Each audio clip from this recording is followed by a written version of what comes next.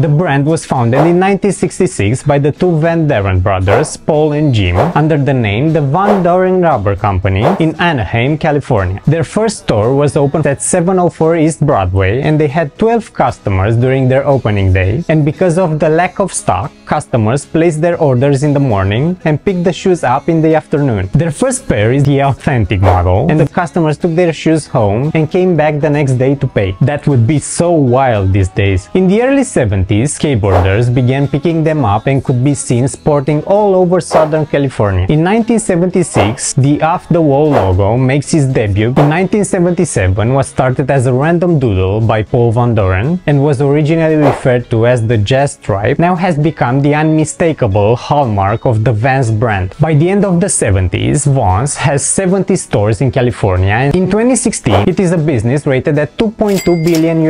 I give you sneakers.